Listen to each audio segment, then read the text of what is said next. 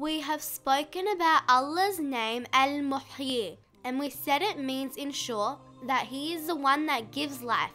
Now, Al-Hayy means the one who has life, the ever-living. He is the source of all life. But there is a difference when Allah is called Al-Hayy and when a person is called Hayy, someone that has life. At one stage, people did not have life. Then life had a beginning and then life will end. Allah always has life, and His life is continuous. It never had a beginning and never has an end. He gives life to people and takes it away as He wishes. We depend on a body. We depend on food and sustenance to continue life. Otherwise, we will die. Allah Al-Hayy does not need any sustenance. He does not have a body and nor is He in need of one. He lives without any help or nutrition. He gives life to nutrition so that we may be sustained and rely on the ever-living who never dies.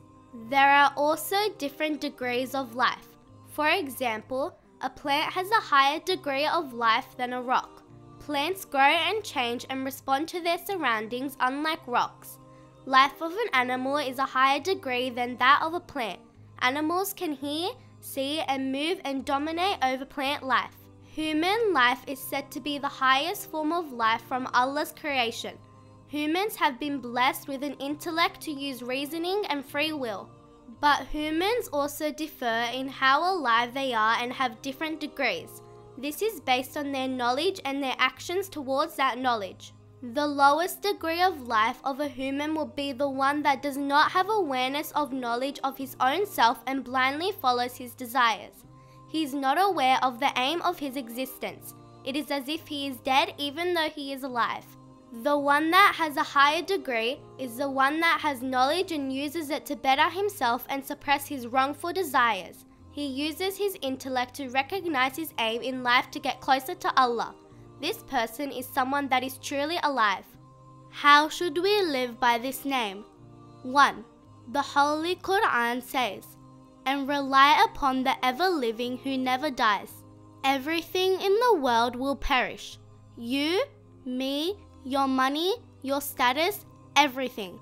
So how can you rely on anything that one day will perish? Rely on the one that never dies, Al-Hayy, and put your trust in Him for every outcome in your life. 2. The first thing the heart needs to be alive is to know about Allah. Without recognizing Allah and your purpose in life and only to follow your desires, this heart is considered dead. So, the first thing to make your heart alive is knowledge. Knowledge about Allah, about Allah's names and attributes, His orders and commands. Now when you put this knowledge into practice, you could possibly say your heart is alive.